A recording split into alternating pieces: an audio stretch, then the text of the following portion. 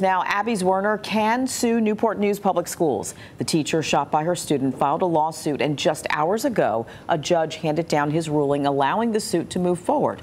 Ann Sparacco reports. In a major development in the legal aftermath of the Richneck Elementary School shooting, Abby Zwerner can now move forward with her $40 million lawsuit against the Newport News School Division. In her lawsuit, the 26-year-old said then Assistant Principal Dr. Ebony Parker allegedly ignored multiple warnings from teachers that the 6-year-old first-grade student had a gun the day he shot Zwerner. Attorneys representing the school division tried blocking the liability case by arguing Zwerner's injuries are covered under workers' compensation because it happened during the course of her employment. However, Zwerner's legal team argued getting shot by a student does not qualify as a workplace hazard, calling the shooting personal in nature. The judge handed down his ruling Friday afternoon, saying the shooting was personal and Zwerner's gunshot wound is not a natural incident of the work or origin of employment.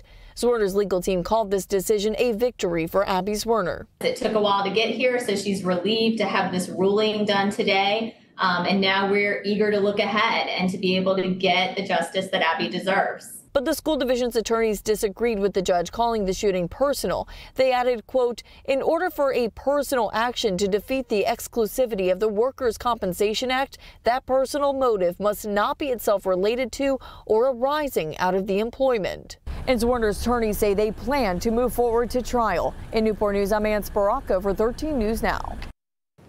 Attorneys for Newport News Public Schools say they plan to appeal the judge's decision.